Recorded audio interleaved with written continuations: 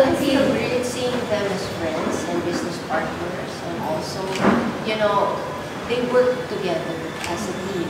Natutuwa ako nakikita ko marami silang na-inspire na tao.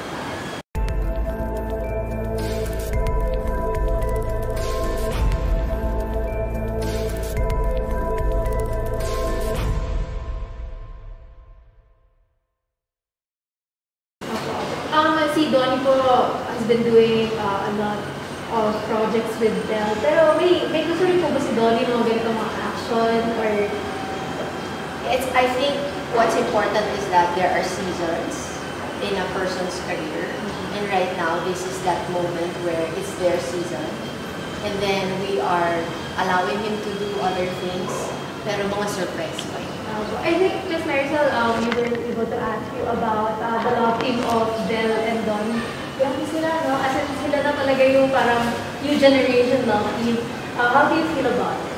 I feel weird seeing them as friends and business partners, and also, you know, they work together as a team.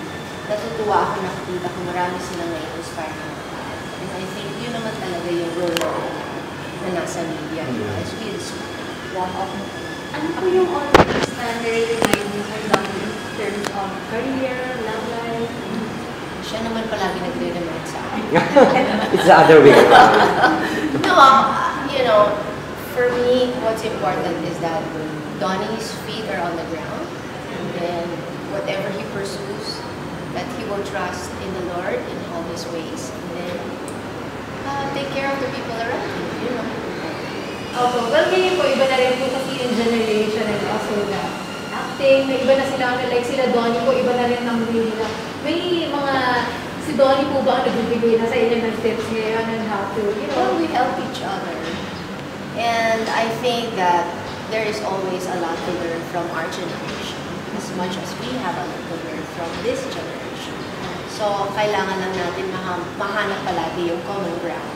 Kasi pag kinalimutan na natin yung mga pinanggalingan natin, may hirapan na tayo to move forward. Ms. Maricel, last question po for TV Patrol. I guess we also want to know, kasi ang dami na about Belle and Donny, sobrang dami. You know about Belle and Donny, it's the iron heart! No, just want to ask other, ano naman po ito. We just want to know, galing po of course sa mom ni Donny. Is Belle like okay for Donny? For you po? The Iron Heart airs every day, Monday to Friday, 8:45 p.m. Maraming pasabog dito. Abangan niyo.